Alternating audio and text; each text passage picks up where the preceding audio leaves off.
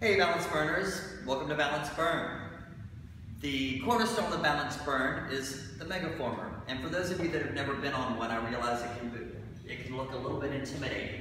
To take away some of that intimidation factor today, I just want to introduce you to this machine.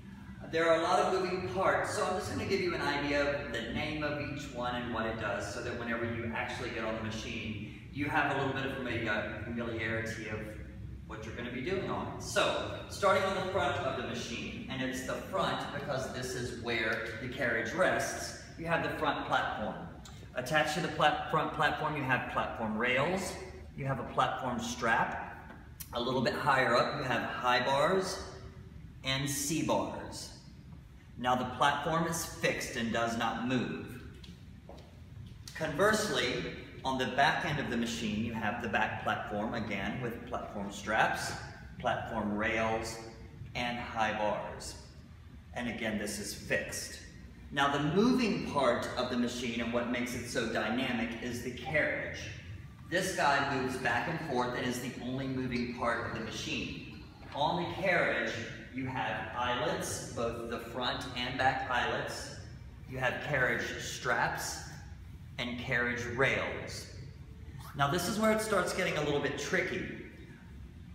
Balance Burn is the only studio on the East Coast and one of the few in the entire country that have the M3S, which is the Megaformer that works on an incline. And to work this guy, we have this trusty little remote control. So we have 1 through 6. On the bottom is the number 1, which will make the Megaformer flat. On the top you have number 6, which will bring the Megaformer to a 45-degree angle, which is going to feel basically vertical, but I promise it's not.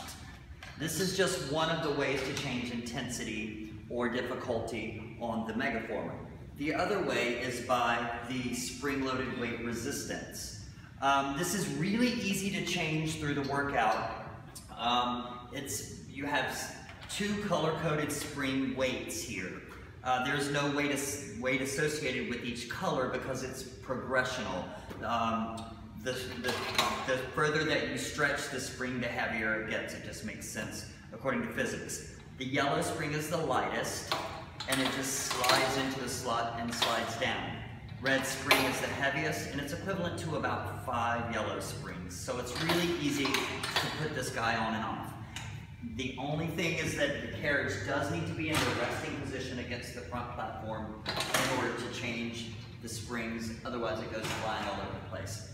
Last couple of parts that you need to know about, we have a couple of cables that we use both for upper body and for lower body movements.